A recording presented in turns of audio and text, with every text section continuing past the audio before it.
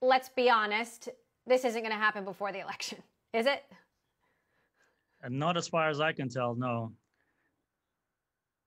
So when? Well, What's your timeline? that's a really good question, right?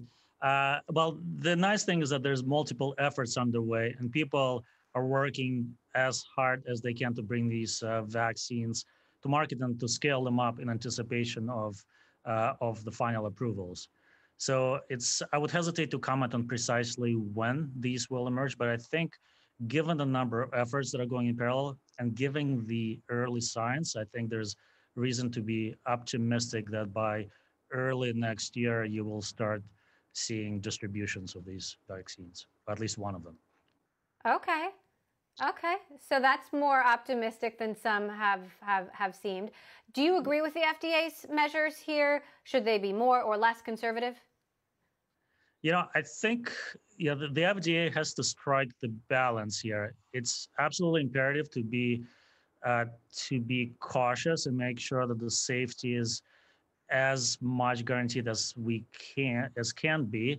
At the same time, we're racing against the clock here, right? The pandemic is raging out there, and the sooner we can get the vaccine delivered to the millions and then billions of people out there, the better. And I think the FDA has demonstrated good amount of independence. So on balance, I think they're striking the right balance here. So you have been a critical force in providing researchers with the tools and technology necessary to conduct COVID R&D. We have talked about how scientists are collaborating more than they ever have in history on getting this done. What are some of the highlights of the research and development that you think really stand out? Well, there have been a lot across the board. Our products, our tools have now been used in well over 300 different laboratories, making significant advances in terms of understanding the virus, understanding the progression of it as it infects people, and understanding why some people respond well and some don't. One of the main areas where that has been particularly encouraging when we look at the therapeutic side is this development of antibodies for monoclonal antibodies to fight the disease. And of course, that's now getting to be very close to getting close to patients.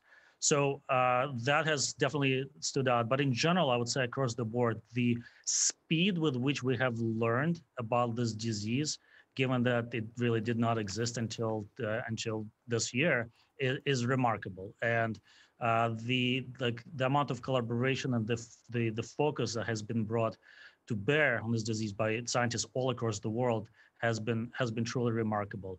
I made the comment back early on in April, and it has only that trajectory has only kept up. Now, speaking of treatment, I know you're providing support to scientists, including a lung study in China for potential antibodies.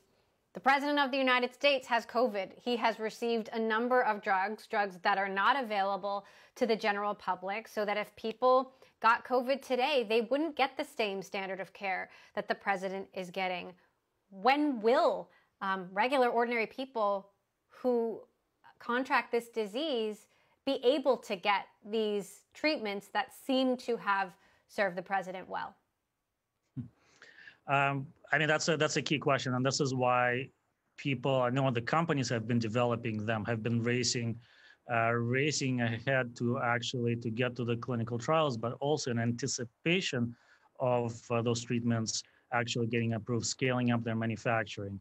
So it's hard to tell precisely when they'll be more widely available, but I know the intentions are there, and people are scaling up manufacturing of those antibodies ahead of their availability.